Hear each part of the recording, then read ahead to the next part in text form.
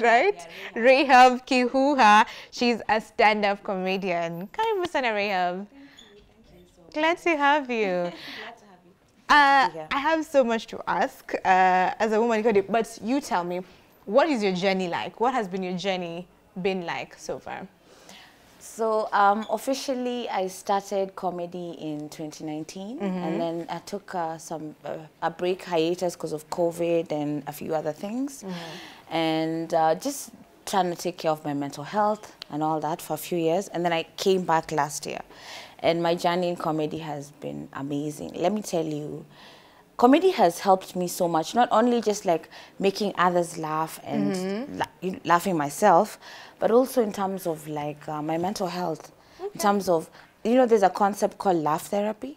That people actually go and pay classes to like laugh, and like it's a type of therapy. Wow. So I feel like we give like joy and laughter to people. Truly. There's something about laughter, the science of it, where it's like massaging your inner, you feel so good. So I think the reason why people come and watch us as comedians after a long, hard day, come and laugh, forget all your problems, and no matter what's happening, just live life. Live Yeah. life. It's actually in the Bible, like it is written that laughter is medicine for the soul. Yes. So we really need to get that good laugh, especially in Kenya now. Like when you're in Kenya and every day is a new thing coming up. When you watch the news. When you watch the news, you wake up and you're angry every time. The least you can do to yourself is just Laugh. allow yourself to laugh and be out there. Yeah. How does it feel now, being a woman, as a woman in comedy? How is it for you? How has it been? It's been an amazing experience. Like I think it's one of the careers that it was more like a calling, because before I've done like tech support, I've worked at a call center, I've done sales and marketing, various fields, But I feel like comedy chose me. The minute I just kind of stood up and I got on stage, I was like, this is where I belong. The feeling of, I don't know, maybe something other comedians can relate to. When you get on stage and you say a joke and you make someone laugh and you see someone's teeth or hear someone's laughter, it's one of the best feelings in the world. Or look, someone crying. You make someone laugh so happy, and you're like, they even come and thank you after the show. I don't think people do it for the money. It's just like making the world a better place. It's a really amazing thing. It's one of the best feelings in the world. I can imagine, because if you feel alive to that, it has to be a calling for you to be there. What are the hurdles? Because comedy, for the longest time until recently, has been quite male-dominated, and still women are not there as much. When you talk about female comedians, we could list a few that we know. The famous one would list Mamito, would list you see, Justine Wanda, Justine, Fake Walk with Justine. Yeah, yes. So we have a few that are there and are really known. When we speak about the males, then there are so many. So it's still a space that has opportunities for ladies to come in. What do you think about that?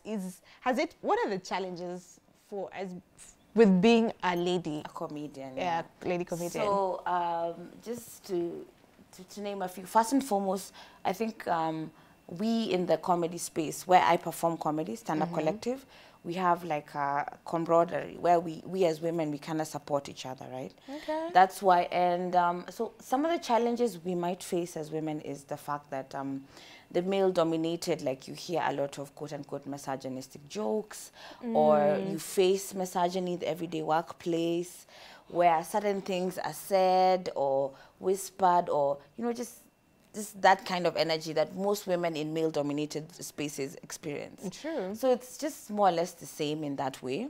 But at the same time, women in tech, women in all these areas, we have to persevere and just kind of like go at it, because let's not forget, like 20, 30 years ago, there were spaces we were not even like able to enter. So it's a brave new thing that we do.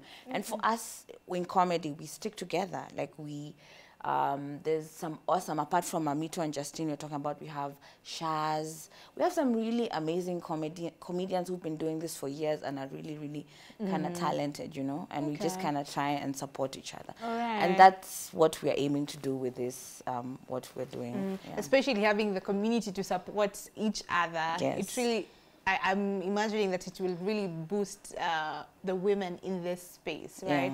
What about, okay, let me ask, for you it's stand-up comedy. How did you get to know that? I'm just good in stand-up comedy because it's not skits. Have you ever tried other types of comedy? How did you, first, even before that, it's a lot. How did you come to know that you're funny? Yeah, that's a really good question. So yeah, at some point I would like to venture into sketch comedy.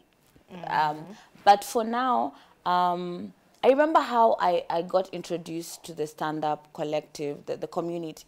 I was looking for karaoke night, and then someone told, "Better they have comedy here." And I said, my family has always told me I'm funny, and people around me, I make people laugh naturally. I say silly things, I do silly things, I make jokes and all that stuff. So, and I've been a fan of comedy, I think, my whole life. Watching like a lot of the comedians, you know, Chris Rock, Dave Chappelle, you know, the big greats. names, Yeah, exactly. So I'm someone who's consumed a lot of comedy growing up most of my life. And watching shows like The Daily Show with Jon Stewart, and then now when also Trevor Noah took over, that's also, these are just some of the people who kind of like inspired me along my journey in terms of comedy. So I said, you know, let me try it. And then I got on stage and I said a bunch of things and people laughed, and then I kept coming back, and then I just got better and better, and then material started piling up, and then next thing you know, I'm like, you know, that it just, it's also an art form. You see the way you're a dancer. So like you don't wake up, you're not born a great dancer, right? You have to go and practice every day, right? It's the same thing with comedy. It's like a muscle that you build every day. You learn how to write jokes. People think comedians come on stage and are just naturally funny. That's usually the perception. Actually, when you come as a new comedian, you come say some things, and then so you're given like guidance. If you find like proper mentorship and you talk to some of the people who are really good, someone like Tainga Shira is such a natural, such a good comedian. He's really helped me along my journey as well. Amandeep Jagdi. Amandeep, I interviewed Amandeep here some time back. Aman and he was throwing jokes at me, and some were hitting the wall, and then I'm loading afterwards. Like, no. These are some really amazing like people and comedians. So they teach you the art form of writing, how to think, how to like structure a joke, you know, setup, punchline. The thing about stand-up comedy, do a setup, a premise, and then a punchline, and then like, you know, you learn all the tools and the tricks. Comedy is an art form. It's like literature, like, you know, it's like a thing it has structure. People think that's how, even in the comedy clubs abroad, New York, London, everything, it has a structure. So it's also an art form, just the same as dancing, music. People, I know, we're not supposed to take each other serious, but comedy is serious business, guys. Comedy is serious business. All right. So you actually practice before you go to a show? Yeah, actually you practice your set, like you plan what you're going to say ahead of time. There's timing, like how to say it, how to phrase it. There's cadence, because it's like a voice intonation, performance, act outs. Wow. It's a lot involved. Guys, when you go to the shows and the tickets are selling, know that there's work. We have done actual work behind it.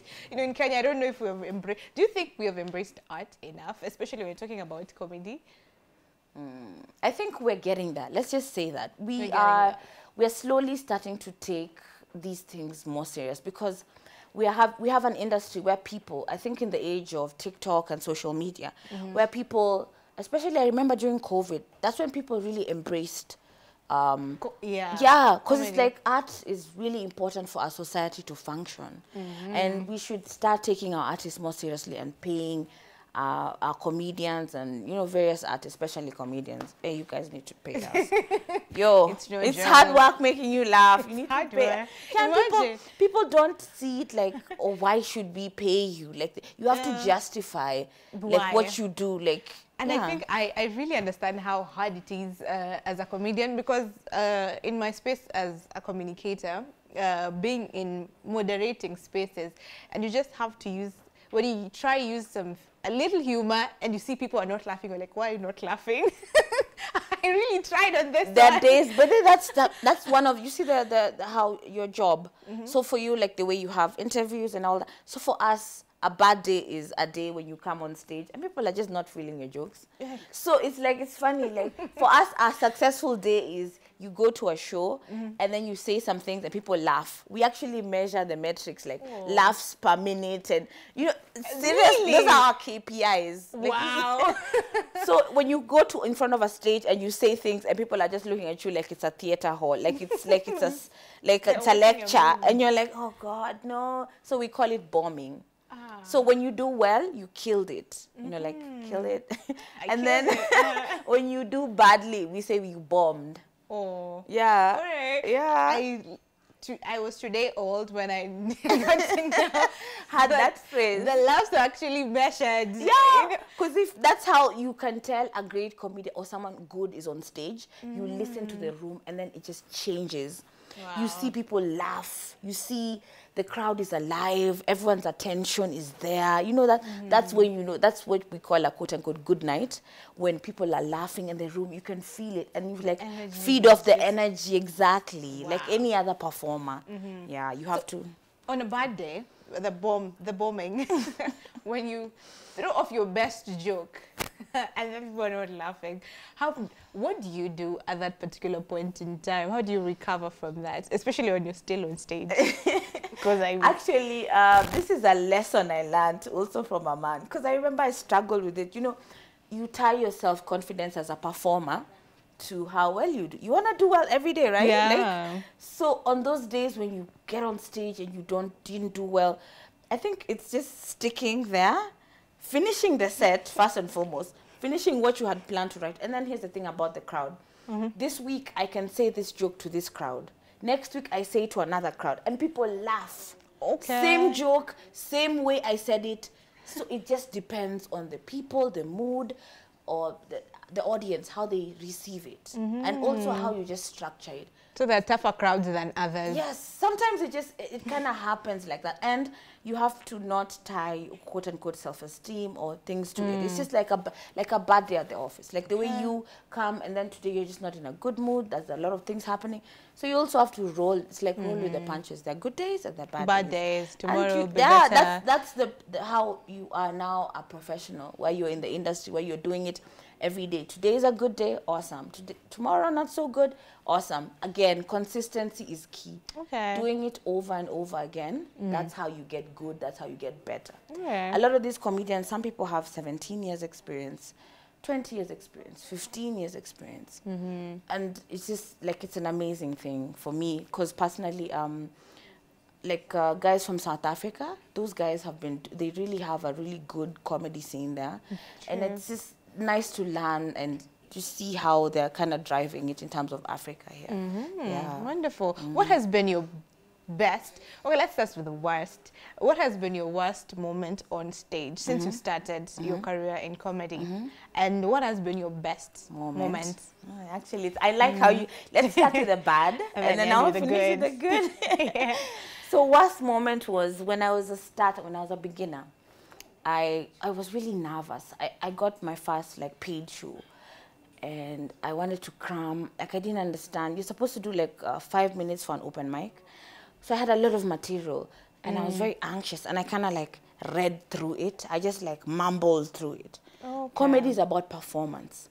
You can say one joke but perform it really well and then have 10 jokes but just read over them. So I learned that art from I think that was one of my worst moments, where I was trying to get through a performance by rushing through it and I forgot to enjoy the moment. So you need to be in the moment, be there. Okay. And just kind of embrace it and love it, you know? Yeah. So that's something I learned, how to perform and, be in that moment in that way. What about your best moment before we get to the events that you're having as we close? Actually, my best moment happened to me this year. There's a very good like a very successful, good comedian called Robbie Collins. He's from South Africa. And he came to Stand Up Collective, where we do Nairobi Laugh Bar. And I got the chance to open for this person. He has a Netflix special. He's just really talented. He's opened for Trevor Noah, Dave Chappelle. And then I got to share a stage with him. That was one of those moments. I was like, I did it. It was really like an amazing experience. And I'm so happy that it happened.